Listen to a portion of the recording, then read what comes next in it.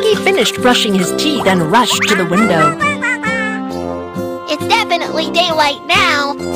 The moon is high in the sky and it is not yet light. Oh my! Why is it always dark? Quacky decides to ask Kiki, the smartest person in the world. Kiki! Why is there day and night? Do you know?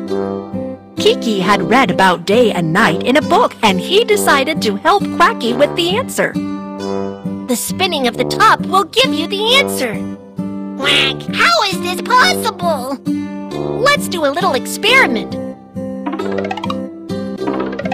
I'll play the role of the sun. Let's help Kiki dress up. Cardboard sun. Children's flashlight. Quacky will play the role of the earth. Help Quacky put on the Earth Puppet costume. In space, the earth is like a top, spinning all the time. Kids, help Quacky spin like a top.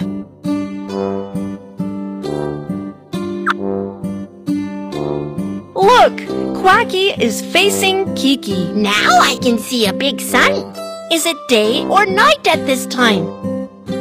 It's daytime! Keep spinning!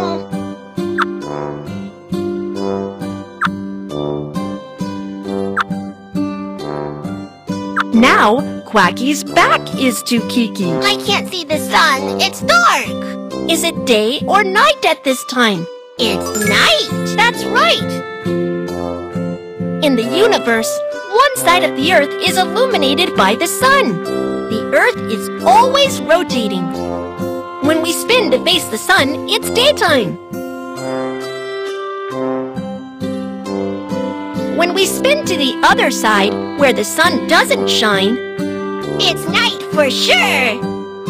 You're right. One rotation of the Earth is one day. After day comes night, and after night comes day again.